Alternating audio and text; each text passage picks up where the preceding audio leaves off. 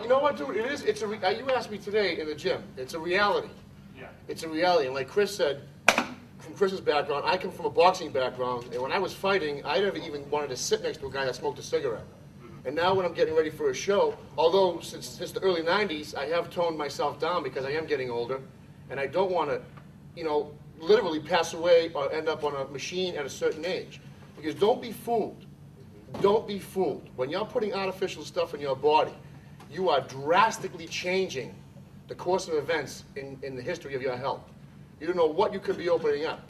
So I tell guys, especially young guys, dude, unless you're going to make a living at it, unless you feel that you can be a true champion, unless you're really willing to take a risk, don't do it. Don't do it because of these freaking gym doctors that are out there, these Johnny Blowbags I see every day with the blown up faces and I'm taking 10 Anadrol and I'm doing this.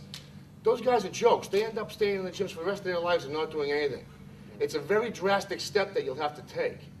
And again, like I think everybody up here, I myself, when it comes time to get ready for a show, I have some real moral issues with it. I hate doing it. I hate doing anything like it. But in order to be, and they don't make you a champion. Don't be fooled either. They don't make you a champion. Extremely, I know all these guys up here, especially Flex, Chris, Kevin. I've trained with these guys since the early 90s. I've competed against them. These guys are major league intense trainers. And when they get hooked on something, like a show, they're getting ready for a show, it's balls to the wall.